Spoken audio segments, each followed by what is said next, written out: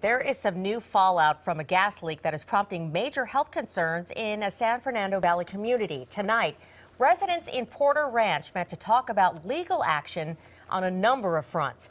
KCAL 9's Jennifer Kastner has more. Who knows when the next well is going to pop?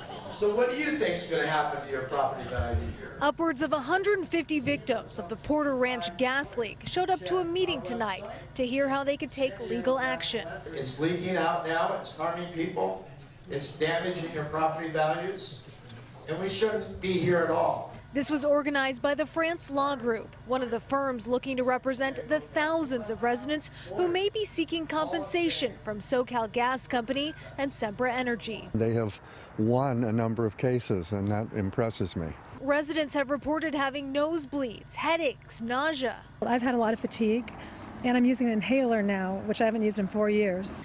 The president of Save Porter Ranch is leading the fight against Hidden Creek Estates, a proposed development of homes that would eventually be built here in the Porter Ranch community.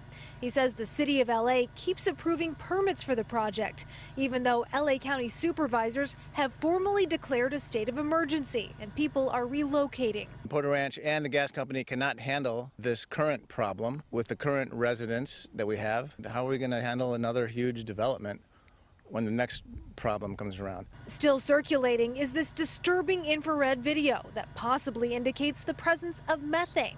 And last week, students said goodbye to their Porter Ranch campuses for now. Out of safety concerns, they're being relocated to schools that are further away. We reached out to the city councilman who's been working with the developers of this new housing project to ask why it is still moving forward right now. We're still waiting for a response. In Porter Ranch, Jennifer Kastner, KCAL 9 News.